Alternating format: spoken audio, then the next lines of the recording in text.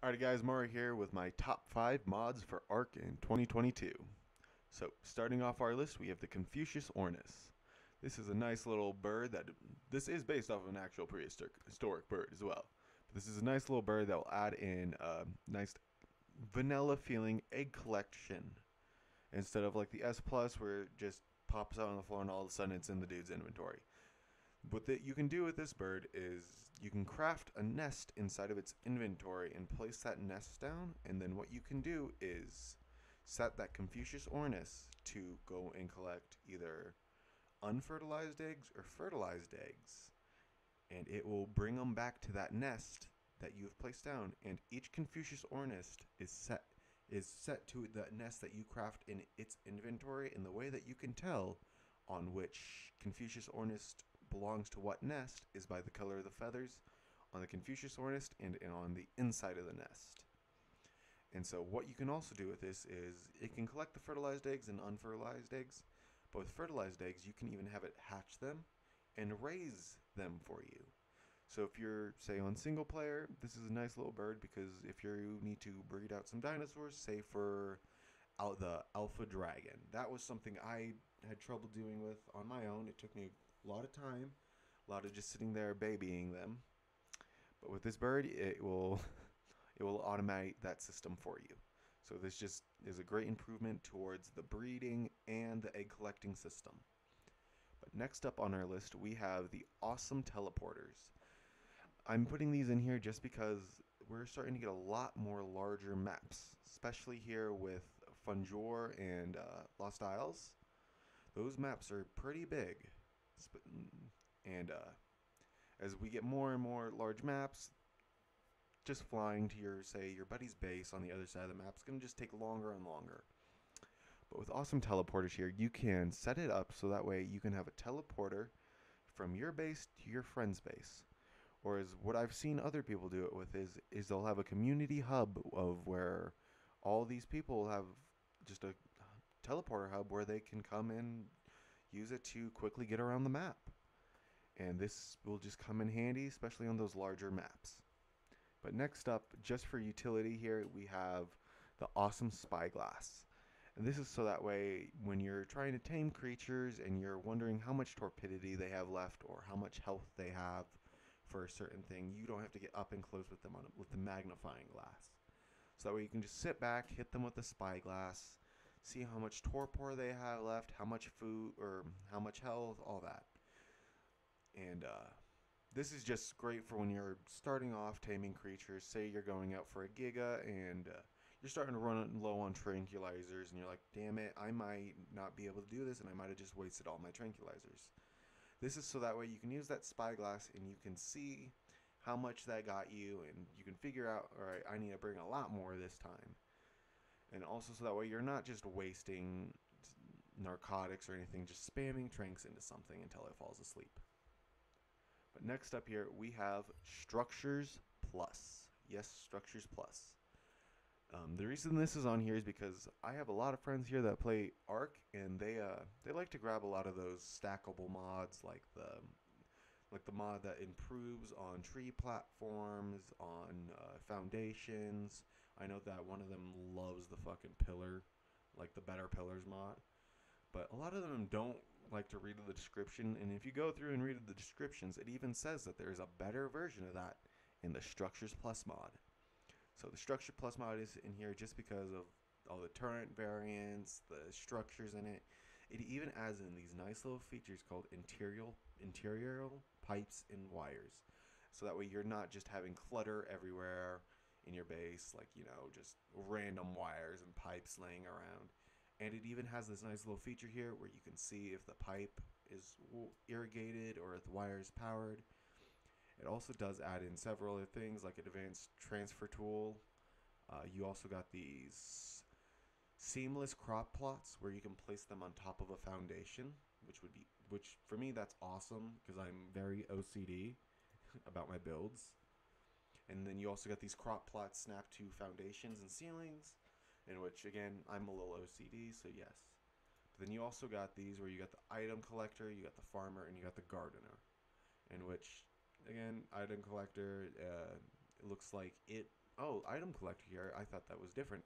But the item collector here will collect poop and distribute it to compost bins and dung beetles. The farmer will collect fertilizer from the compost bins and dung beetles and then distribute it to nearby crop plots. And you got the gardener here, which will collect items produced by crop plots. But here's my favorite part, and this is just because I thought this was a little, like why did you even bother? Like, is there underwater compartments, which the vanilla underwater compartments, I mean, yes, they are handy, but they aren't like the S Plus where it can again snap to normal walls. Does that say we can place them on rafts and saddles? It does. So you can place these on rafts and saddles. But you also get these nice little sloped vacuum compartments. So that way you can make, say, a nice sloped like ceiling or floor on your underwater base. And again, you got these pillars attached to ramps, ceilings attached to the bottom of a ramp, all that. You got these nice staircases, it's snappable windows. It just adds a lot of quality of life changes that ARK really needs, especially in the building. And it's just awesome. I really recommend everyone on PC get this. I mean, there is a version of it already implemented into the base game, but it's mostly just simple structures like the corner pieces of the wood through metal tiers. Not their more advanced ones, which you can get here through the S Plus mod. And for our number one slot, and this is due to its more recent updates, is ARK Additions. And recently here, ARK Additions had a major TLC on a couple of its dinosaurs. I believe it is their sea turtle there and their Brachiosaurus. And I know they added a new variant of their Brachiosaurus known as the woolly Brachiosaurus. Here it is. And I mean, yes, that's awesome, especially when you're playing on Genesis Part 1, you're in the snow biome, and boom, you got this snowy or woolly rhino. I also love it because there's a modded map here that's been worked on called Glacial. Shout out to it. Recommend you also go check that one out. But it's also still work in progress. That they also have woolly carnos, and I gotta fit ARK Additions woolly brachio just blends in so much with it. I've always wanted a ARK map where it's just completely frozen, and ARK Addition adds in woolly Bronto, which hell even brings along. And all the models for this mod are custom made, and they are very high quality. They aren't just someone paid $1 for them off of a market and slapped them in there as a mod. These are custom made, custom textured, all that. Here we got the Cryolophosaurus. This is another favorite one of mine. It's very helpful in taming, especially when you need to slow down a creature. That's what I use them for. I know it's probably not the best idea, but it helps slow them down so you can trank them. Then I think this one's called the Concavinator, which is basically a sand shark, where it will surf along the water or in the sand, and you can jump out, and it's pretty damn good. And they did recently add a new boss, which I can't remember it off of its head right now. I'm trying to think. Dinosuchus, I think. No, not the Dinosuchus, sorry.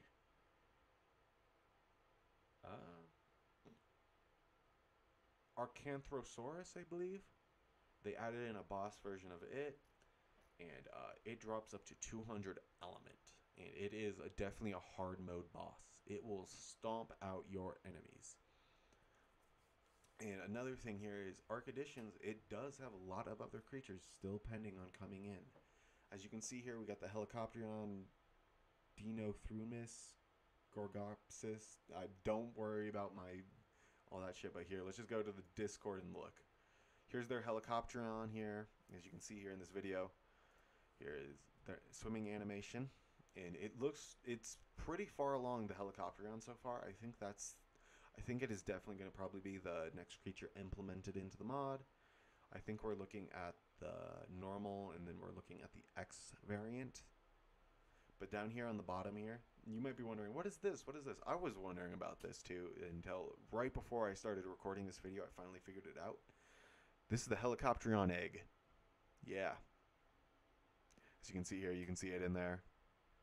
little eyes. So yeah, it's starting to come pretty far along. Here's the better look at it. Here's the size comparison that he gave us for it compared to the Megalodon. So a little bit longer, a little bit bigger than the Megalodon. So that has been my top 5 mods that you must use in ARK 2022. I'm sorry I kind of started rambling off there towards the end, but see ya.